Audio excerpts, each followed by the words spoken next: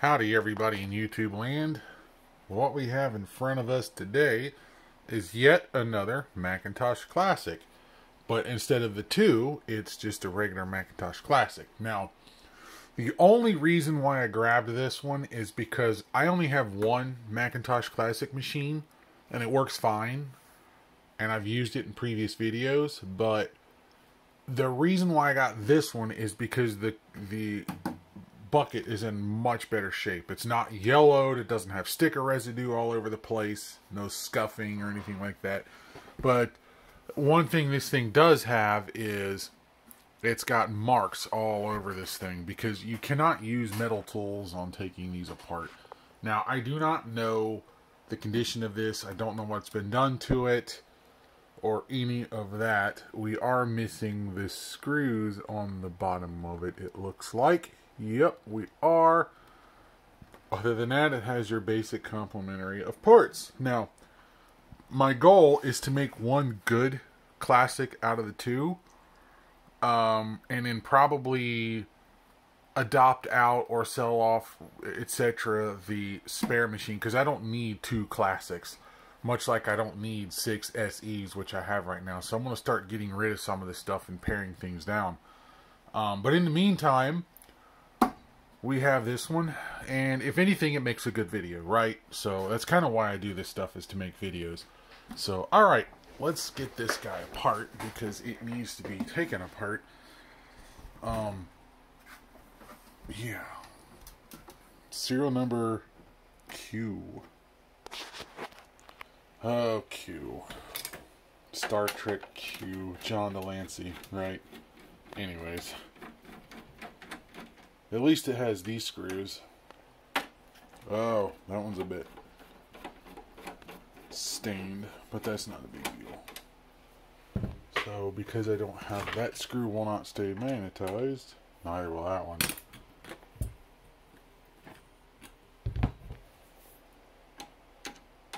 Nope. Alright, we're going to have to do this the hard way.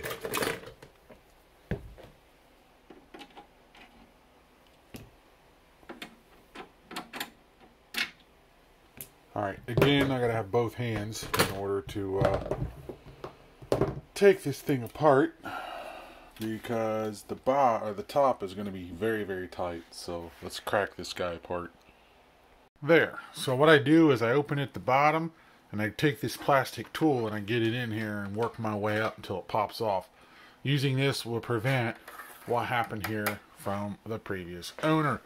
And yeah, you don't want to do that. So otherwise, you'll just mark the crap out of the case, of course.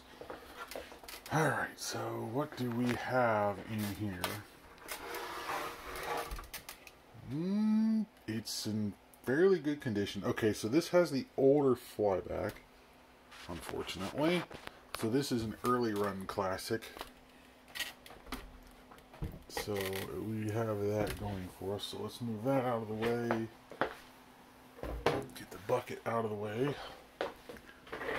Let's take a peek at what we got going on here. Of course, no surprise there, we're missing the hard drive.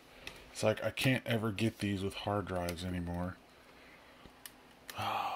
Well, it looks original. The caps are original. The flyback does not have that glue on it that turns to crap. So that's a good thing. Yeah, core's not loose. Alright,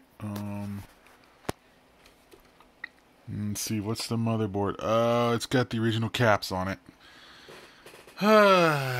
Yeah, alright, well, we're also missing the memory expansion thing, so that's a problem. Because these things only have 1 megabyte on board. I think someone made reproductions of those, but don't quote me on that. We're missing the SCSI cable. We're missing a lot of things. This thing is basically bare bones, run-of-the-mill, crappy Classic. But hey, there's a lot of good parts in here. Let's see what we got for a motherboard. Oh boy. Let's defuse the situation. That's original. There's a reason why I never played basketball. Beep. Yeah, that's original. Throw that in the trash. Diffused that situation. Okay, yeah, this has all the original caps on it. So, yeah.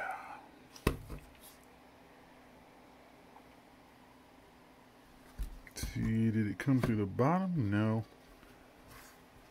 Oh boy. Okay, see, this one doesn't use the egret like the newer stuff does.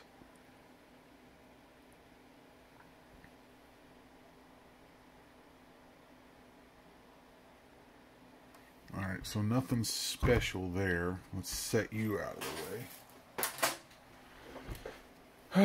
Okay, I want to pull the floppy cable out because I want to throw that in the bucket over there. I want to get this board out and I want to check the capacitors on it at the current moment in time. So, let's see. I need my... this...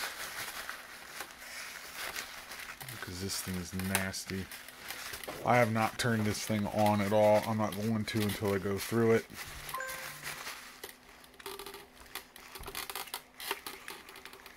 Now, it's not really wanting to.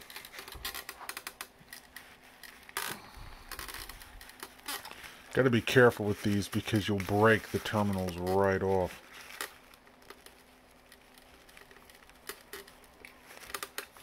There we go. There. It's very gooey. It's what it is. It's the rubber degrading on the suction cup. And this thing has not been turned on in a while, so I didn't care about discharging the CRT. Yeah, you could see just the degradation of it. It's just bad. Okay, next thing is pull the grounding screw out. That'll fall out if I do that. Okay, so you... then, what I like to do is I like to put the screw back in so it doesn't put undue stress on the ever-aging, ever-brittlefying plastic, right? So, okay. Well, that's been off before because it was already cracked loose. Throw that in the trash. Okay, and then let's grab you.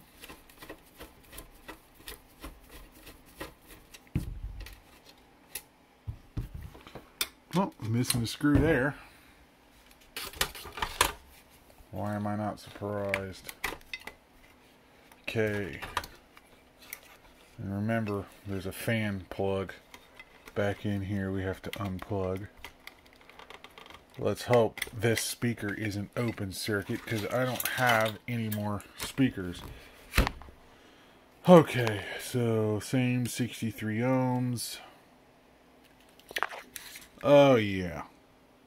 Yeah. Garbage. Those caps are trash-hola. Yeah. Alright, so we'll set you out of the way for right now. Because you know what we got to do next, don't you? We've got to test the CRT. Because I want to know what shape the picture tube is in. Let's see, do we have any dust bunnies in there? No. This thing wasn't used much. I'm starting to notice a theme here because it's awful clean. The CRT doesn't have any dust on it, hardly at all. There's no build up anywhere, so it's hardly been used. So let's go grab the tube tester and see how well this thing is. Alright, CRT tester acquired. It just sits in the other room until I need it. Alright, from previously, we figure out, okay, let's see.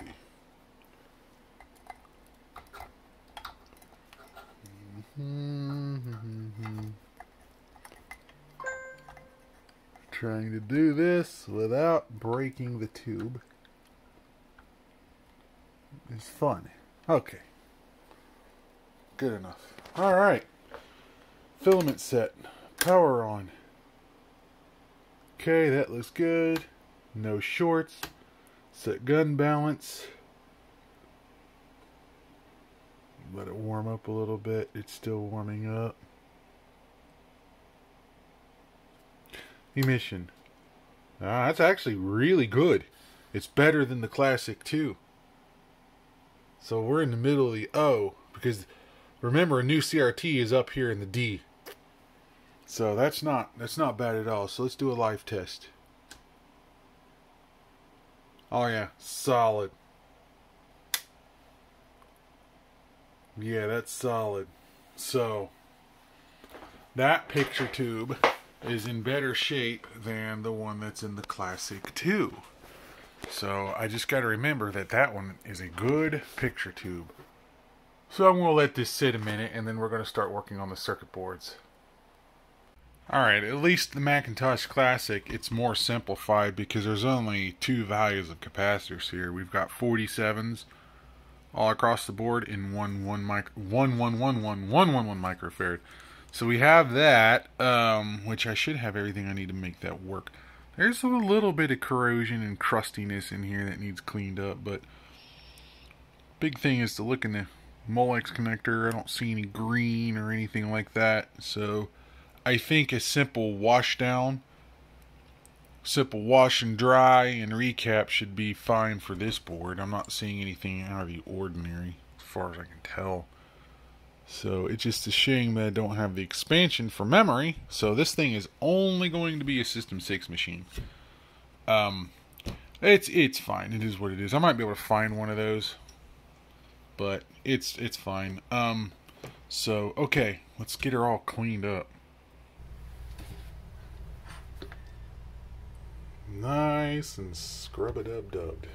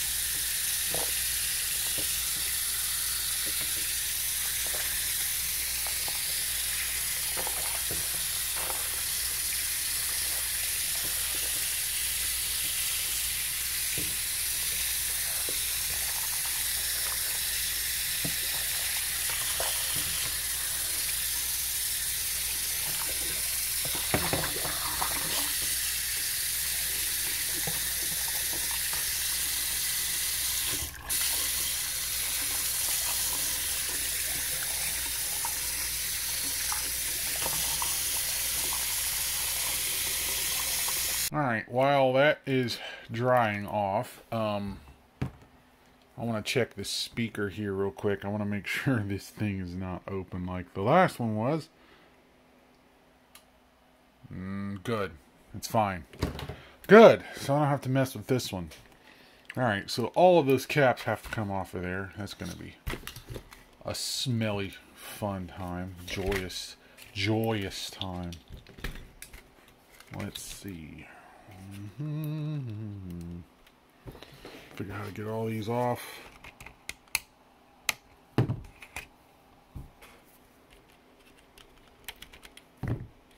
I'm not cutting them because that would be very bad. I'm just pulling them. So 120 volt board, of course, because we're in the US. Alright, so there we go. What in the world? We got two of them. Whoa! That's cool. There's two of them in here. Huh.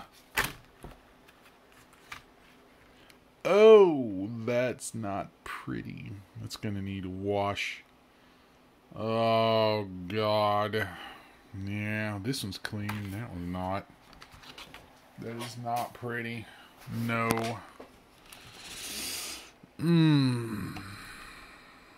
Yeah. Alright, which one? That's like this middle one leaked the worst. That's bad. That's really bad. Okay. Well, I'm probably going to have to drill that speaker out because, yeah.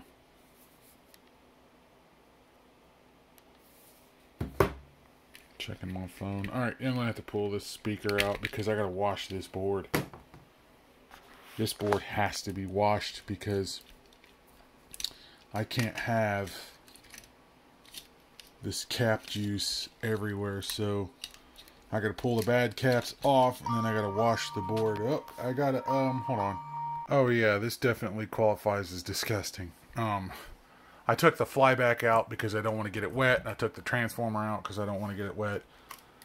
Yeah, this thing needs washed like something fierce. This is disgusting. That is so bad. Alright, well, time to go wash this guy up. I took the speaker out too so it wouldn't get wet. Alright, so what I've done here is I removed the capacitors with the hot air tool, but before I did, I removed this because as I was trying to remove that, the heat was starting to get to it, so I'm like, you know what? I might as well unsolder that first and then remove the capacitors. So I figured I wanted to throw that in there. So they're all 47s with the exception of this one here, which is a 1 microfarad. I have all of those on hand, and I think they're ceramics still. But in the case of this board, as we've seen time and time again, I've not really had a problem with them. So we're just going to reuse what we can reuse. Alright, well, the logic board is done, so I can get it out of the way.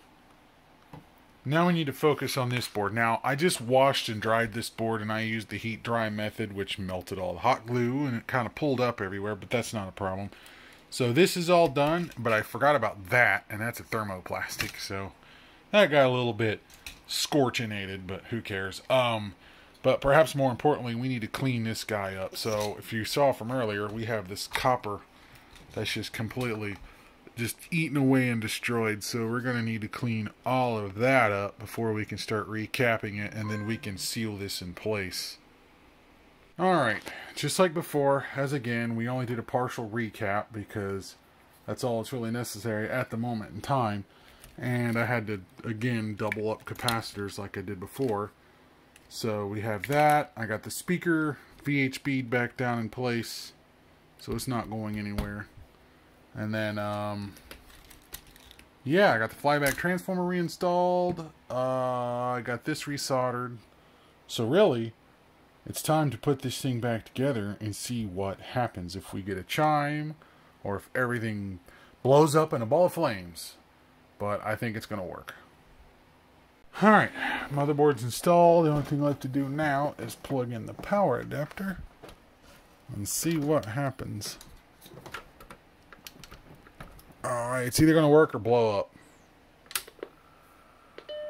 Hey, we've got a chime. Yay, there's another one fixed. Luckily, that one was fairly straightforward. The width is a little off. It's a little... Might have to adjust that a little bit, but that's not a big deal.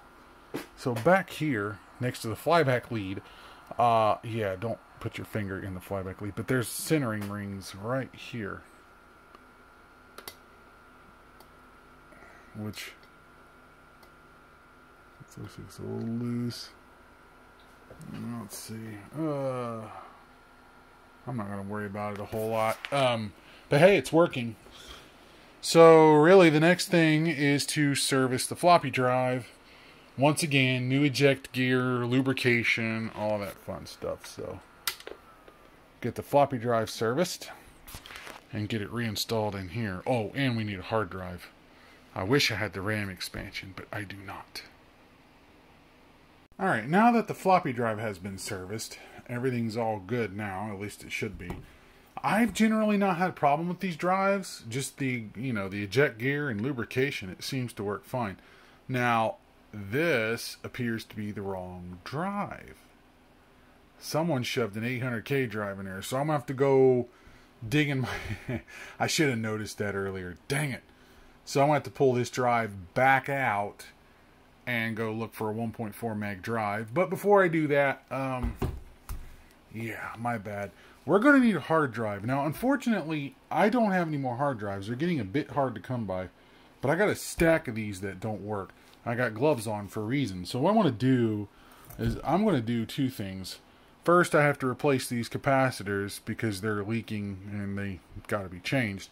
That's problem number one. Problem number two, inside this drive should be a rubber stopper that is part of the head actuator arm, and it's basically a rest so when the actuator swings over, it doesn't slam itself into the you know, the magnet stand. So that way, you know, because the rubber turns to goo and it starts to stick, but I'll fix that. Let me get this apart.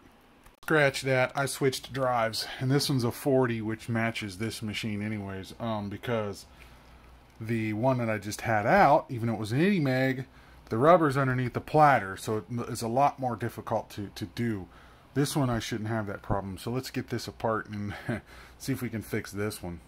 I put this on to keep dust from getting in there while I'm working on this. So what I'm doing, since I don't know where to get replacement bumpers and stuff like that, well, I have this cheap piece of crap Chinese belt kit that you can get on Amazon, which aren't good for anything because, well, the wow and flutter's off the charts, right? So I figured what it might be good for is to use them to double up as rubber bands to create this mess here. Because all this really does is prevent the heads from going out of bounds, right? That actually might work. So I got that one done, so now I got to do this one in there, which is still a mess. I'm going to grab my Q-tips and try to clean that up. But I think this method will work because it'll protect the head from crashing up against. Because here's the thing, without this bumper, see, this one goes here. Without that one, this head will come off the platter because it'll move too far over. So that's important. Now, you don't want them too thin for that reason, but you don't want them too thick because then it may not reach that very end track. It'll try and it'll mark it as a bad sector because it can't get over there, right? Same thing with the beginning track. The beginning track is incredibly important because it contains the negative cylinders, which tells the controller the drive geometry, plus it has the G list and P list for the bad sectors and all that stuff. So if it can't read that, it'll just give up trying and it won't identify the drive. So it's going to be a finesse to get it right, but I think this will work. So I cleaned this up with alcohol. That nasty mess is in there, and then the only thing left now is to do this one. So let's try that and see how it works. So you're probably asking me, why are you bothering working on something like this when products such as Blue SCSI exist to, you know, fix issues like this? Well, that's a pretty good question to ask, but here's the answer to that question. There are machines out there that are worth putting a Blue SCSI into because, you know, because of the price standpoint, right? So you got the Macintosh SE30, the Quadra 700, you know, things like that. But then on the flip side, you have machines that are not really worth putting a Blue SCSI into. A Macintosh Classic 1 is one of those machines. Yeah, you could spend 30 or 40 bucks and throw a Blue SCSI in there and be on your way if you want reliability. But because this machine is probably only worth 40 bucks in a functional state, it's not worth doing that. So you got to choose your battle. In my case, because I'm sparingly going to use this machine, I figured, well, I might as well try to get the original drive working. Whether it works or not, I don't know. It's possible we're just going to have to go the Blue SCSI route, right? That's always a possibility, but it wouldn't make a very good video if we didn't at least try. Alright, so the little rubber bumpers in there, and the replacements down there. Now that stem pulls out. I pulled that stem out to clean it up. So it's just pressed in there. And there we go. So There's only a little bit of play. You can kind of see it in here. So this is latched in now, but there's only that much play. Not enough to matter. It's hitting the bumper. Now, this one, I don't know yet. That one might be too much, but we'll see. So now, I just want to get the lid back on and get it plugged into a power brick and see if this thing will pass the self-test. Well, here goes nothing.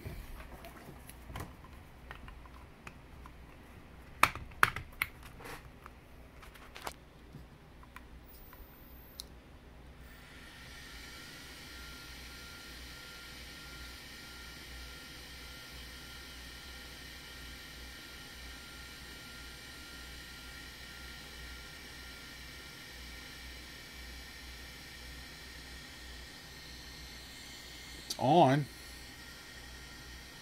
and it's not spinning back down. We might be okay. I don't know. Guess we'll find out. Alright, so just like before, we're going to test the floppy drive before we put it all back together. Now, this is a super drive out of my spares. The original one is over here right now, which I can test that later. But I want to make sure that this guy works properly.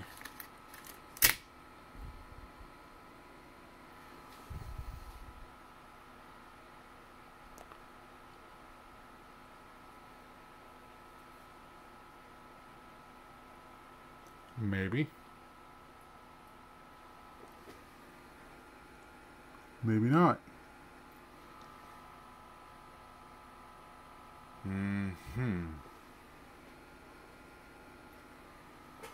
Maybe it's just slow.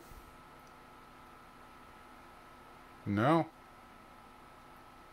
That is a negative, so that's not going to work. Now I got it plugged into the external plug, so maybe that's why. We'll just do it this way then. See what that does. Nope. I just heard it do something. See what that does.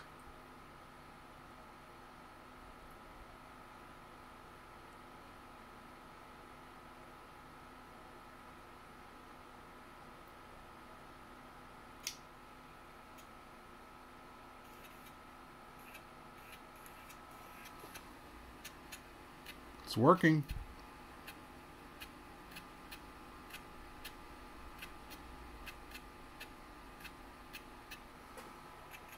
Yay, so that is a good sign. So I can go ahead and put this drive back together.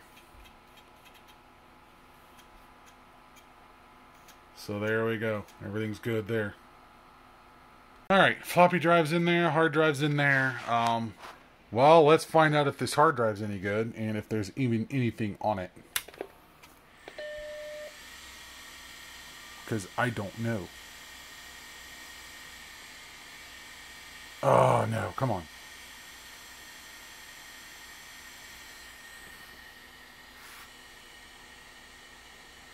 Is this drive, besides the rubber, may not even be any good. I don't even know. Nope, that is a negative. However, what I can do... Where is it? There it is. What I can do is boot System 6 and see if it'll even mount it. Because it's not spinning down all the way like these drives normally do. Because normally they'll spin up and spin down. And also, I might be missing a jumper. I don't honestly know. We're going to find out.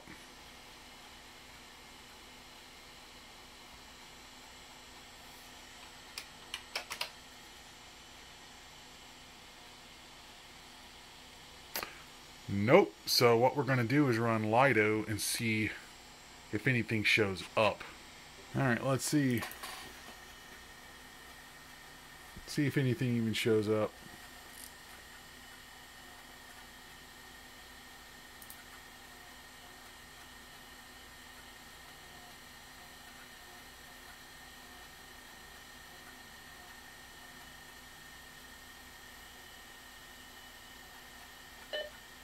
Nope.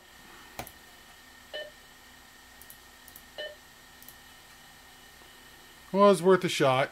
So, unfortunately, it does not work. But hey, it was worth a try. So, now I gotta find out what to do next. First off, I gotta remove this drive. It's possible the head is still stuck, because there's a little plastic flapper in there that was kind of nasty, and I tried to clean it, but, well, you never know. So, let's pull that thing back apart. Alright, so, with the lid off, let's see.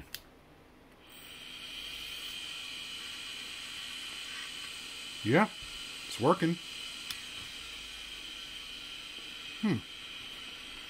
Yeah, then I'm not sure. I might have to check the jumpers and stuff on this thing then, because that's weird.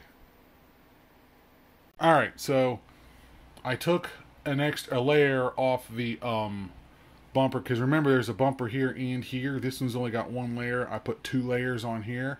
Well, I took 1 layer off, so let's see what happens now.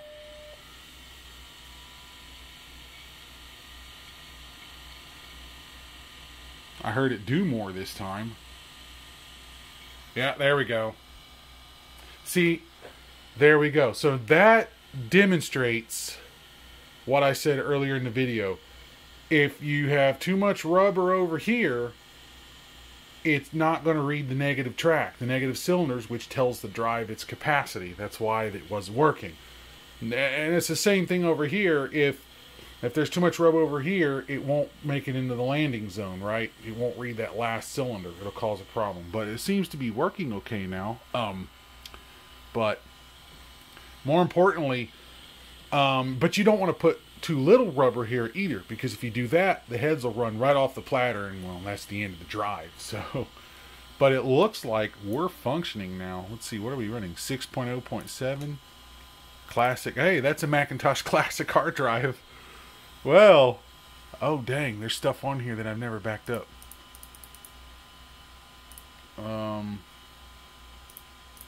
Yeah, there's stuff on here I haven't backed up. So we're going to go ahead and shut you down. Okay. Yeah, it's working. So this drive, it matters. You got to get the rubber right. Too much, and it won't read the negative cylinder, which is over here. Too little, it'll run right off the platter. So there's literally a sweet spot. Landing zone's over here, which is this rubber bumper there. So this one's a little less critical, but it's got to be good. Otherwise, it won't read the last cylinders. Because track 0's out here, and the very end is out here. So it goes from here to here. So, okay.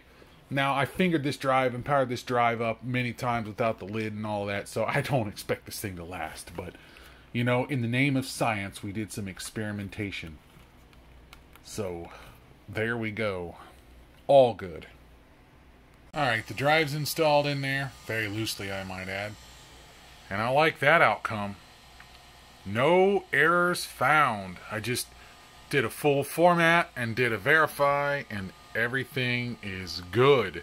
So I think I can wrap this system up and then get a System 6 install on this machine, because I'm missing the expansion card, so it's not going to run anything more than System 6. It is what it is in that regard, but hey, it works. So if this video feels a little bit segmented, it's because it is. So the next thing we need to do with this Macintosh Classic that we got working is we need to get some expansion memory in here, because even though the 1 megabyte memory on board works okay with System 6, it's extremely limited. So I just recently got a parts lot, which there will be future videos on some of that stuff here soon. In that parts lot, I got this. So it had a battery bombed Macintosh Classic board, but it had this along with it. So this is the memory expansion board that I need to try and make this work the way I want to. Now, I got some 1 megabyte sims from another battery bombed board that's in that lot, so I figured I will just use these sims and see if it actually works, which it should. But this will give me some memory expansion. Actually, that's not right. Yeah, this thing never had sims in it, so I have to move thy jumper between here and here, but also need to bend you back because it's bent.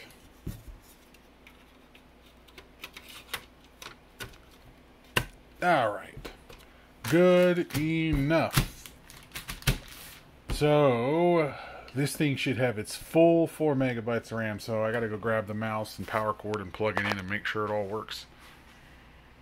Alright, power on. No chime. Aw, rip.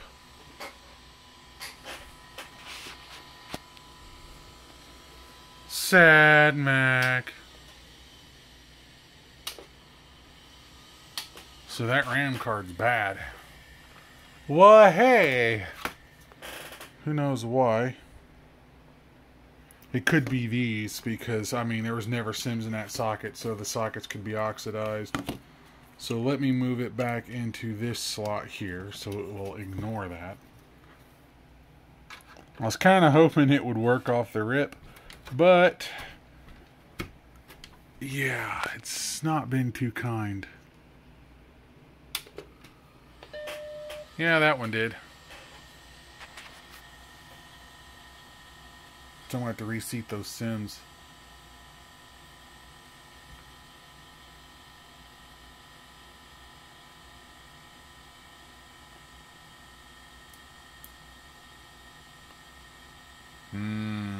Only sees 1 meg.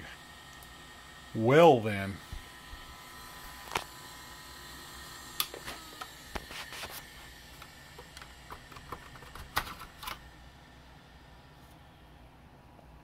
I think, yeah, I think we got bad memory. Unless there's something wrong with this slot, which is entirely possible.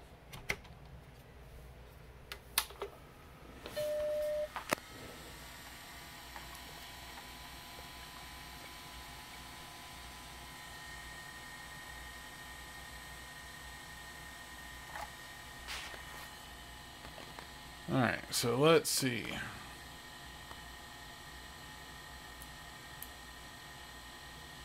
No.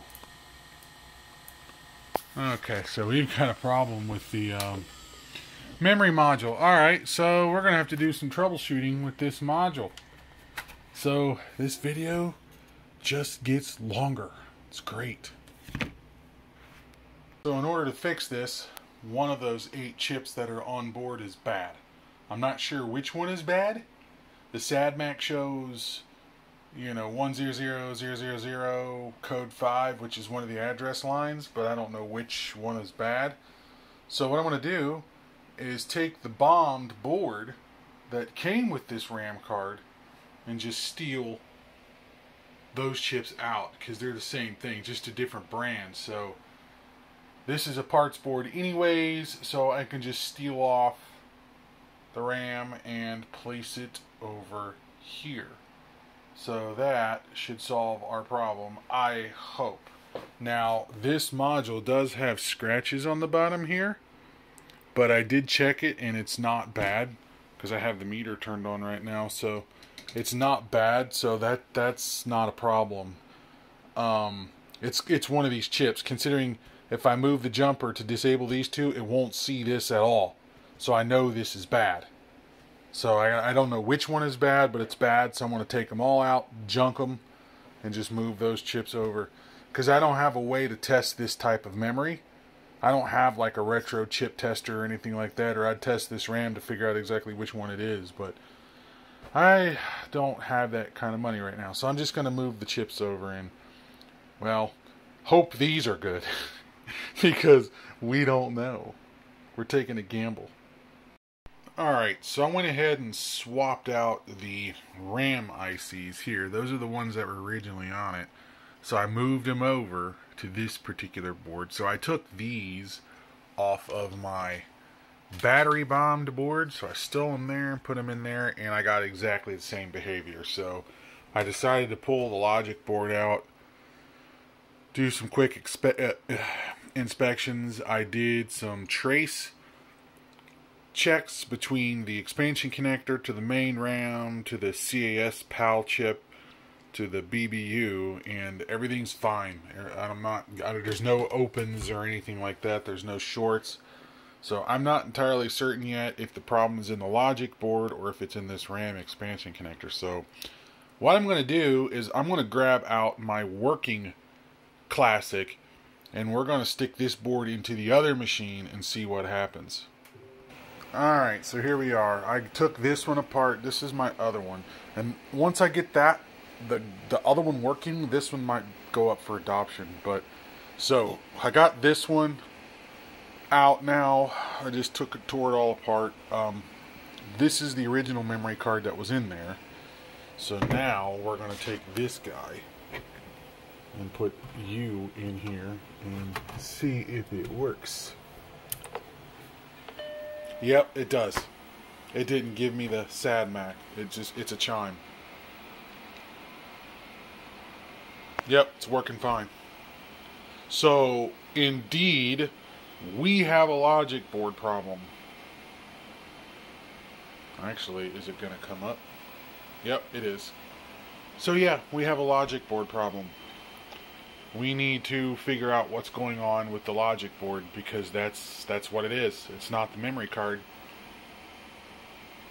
Now this particular machine here was battery bombed. See, you can see the damage in the chassis and stuff like that. But I got lucky with this one because I probably got this 11, 12 years ago, and the battery leak had just started. It was still wet. It didn't have enough time to set in corrosion on the logic board or the chassis or anything yet. So you could still see it a little bit there, but noticed it didn't, it didn't destroy the machine. So I was able to clean up the board, just wipe all the crap off the board, recap it, and it worked fine, as you can tell. So I got lucky with this one. Alright, so now that we know we've pretty much narrowed it down to this logic board, the next question is, well, what can it be?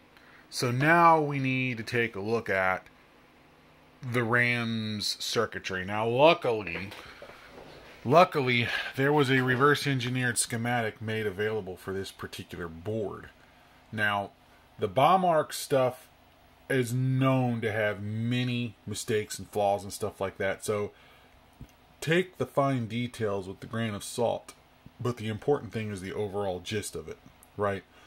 Now, this particular sheet doesn't contain everything, but it contains most of what's necessary for the RAM. Now, we can safely make an assumption, and you know what they say about assumptions, but we can safely make an assumption that we can roll out the muxes and the buffers and all that stuff because the base memory is working fine, as we saw. So, and a lot of this is shared with that. Now, if we look at the SADMAT code from earlier in the video, we had a major code of 5, which is external address error, and it was 100000, which is, if we do the math and decode it, is A20. So we have a problem with the high order addressing. So now we need to take a look at, well, where is the high order addressing in all of this? Where does it go? So if we take a look at the circuit, so we got address 0 to 9, external addressing and all that stuff. So if we take a look at the high order addressing, we basically have two chips responsible for that. We have the CAS PAL, which could be bad. It's possible, but it's kind of hard to believe because it also is connected to the base memory, and the base memory works fine. But it's still a possibility that it's bad, because I have seen bad PALs before. But also, at the same time, we have this 74LS174. So there could be an issue with this not decoding properly and sending the correct address select signals into the CAS PAL. There's that too. So it could be either one of these. But we got to start somewhere, right? This is impossible to get. These you can buy all day long. However, we got both of them on the battery bombed parts board. So if we take a look at this board, so those two chips are what I'm suspecting. So chip number 1 is over here and completely out of the way of everything else. So we have one on this board, so we can swap that out. But if we take a look and figure out where the 74 LS174 is, it's right here, UH6, which is what it indicates right here. But take a look what's next to that. This thing is right in the path of getting cap bombed. But if you look very carefully, it's kind of, even though I cleaned this board, it's still kind of dingy and crappy. So I have a suspicion, I would suspect that chip more than I would that one, right? So I kind of have a feeling that that chip is defective. It's not working properly. At least I'm going to go out on a limb and say that it isn't, because that's just kind of like a logical process of deduction here, is that IC has been damaged by the capacitor goo.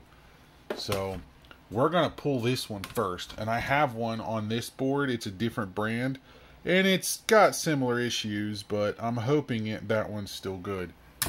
So, and you know, this reminds me of the same of the UE8s on the SE30s of this particular brand and style. Always go bad. So yeah, I want to get this chip out and I want to change it and see if it actually solves my problem. So that's what we're going to do. But I did briefly check the electrical connections between A19, 20, and 21 and to the CAS-PAL, and they're all good. So it's not that. Now other traces I don't know yet, but those aren't bad. So it's probably the chip itself, and that's what I'm going to go with. I'm going to swap this guy out and see what happens.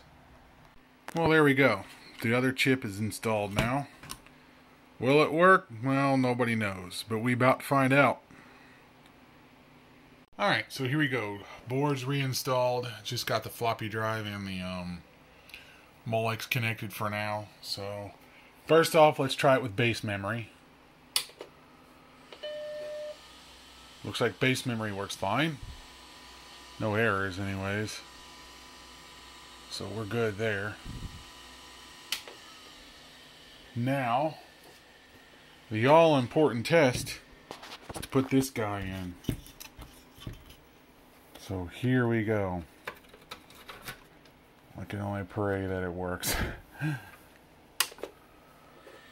No, it does not.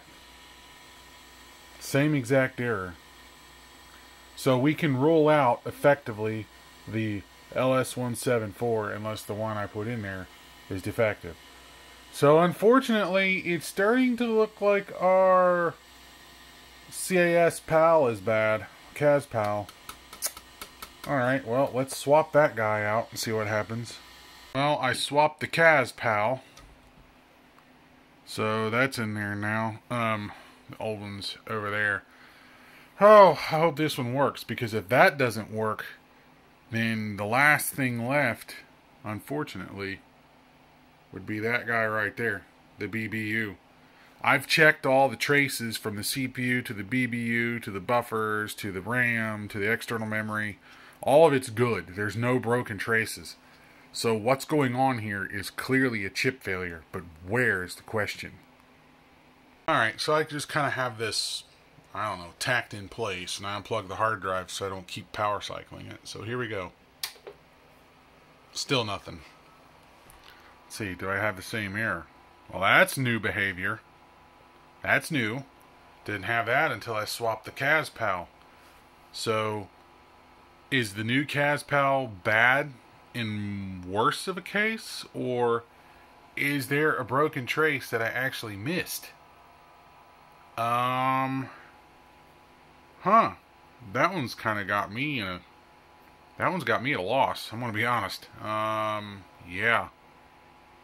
Alright, so I swapped the CAS-PAL back, the one I took off of this board, because I pulled that one from the battery bombed board, and remember we had the chopped SADMAC. So I put the original back on, and yeah, it went away. So these PALs are starting to go bad. So this one's definitely bad. I don't know if that one is bad or not. It might be, which is why I'm getting the error to begin with. So that kind of sucks. I need to find another classic board.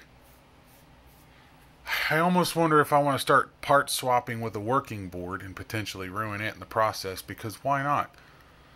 Yeah, that's kind of where I'm at the moment. So I've already swapped the ROM, which didn't change anything. I didn't figure it would, but I wanted to roll it out. This didn't change anything. So the PAL did for sure. But yeah, I'm kind of concerned now, because I don't know if the equations have been reverse engineered out of that PAL. Alright, so here's where I'm at. Here's the board layout. But before we get to that, I was on the right track with this 174, because I started double checking connections again. Remember, our SADMAC was the A20 bit, which is good right here. But if we follow D3, it goes to Q3, right? Which is pin 7. Well, pin 7 goes to pin 4 of the CAS-PAL. Well, that's open. I'm not getting anything there. So that explains why I'm getting the 5 code. Now, that doesn't explain why I was getting the broken SADMAC with the other CAS-PAL. So I know that one's bad. It has to be. But this one at least is consistent, right? So here's the board layout of the Macintosh Classic. Now, this is pin 7 of the 174, which goes off through a via down to over here and then over here to the PAL. So if we look at those 4 points, that's right here. So I measure from here to here and it's connected.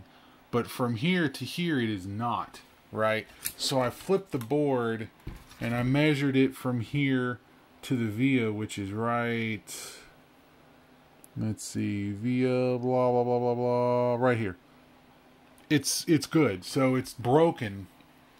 It's broken from this point right there. So if we take a look, this is where it's broken. So there's 2 ways I can approach this. I can pull the chip again and run a little piece of wire out and then solder in that way from the via, which will make the chip sit up off the board a little bit. Which will also make it fun to solder back down. Or I can just run a long patch wire between here and here, because I can solder it through the via there and then run a patch wire up to here to pin 7, which is the path of least resistance, I think. So I'm just going to run a patch wire from here to here, and let's hope it actually fixes it. Alright, that's all patched up now. So let's go out on another limb without, falling off the limb this time and killing ourselves, and actually hope that this fixes our problem. I have a feeling it will, because now we've got the circuit path completed all the way back down here to pin 4. Alright, so here we go. Will it work or will it blow up? Hey, we got a, oh God, we got a chime. Let's see if we can get the ROM to boot. Hopefully it does. It's taking a lot longer this time because there's more RAM. Boot from ROM, please. Come on. Maybe. Maybe not. Yep, there we go.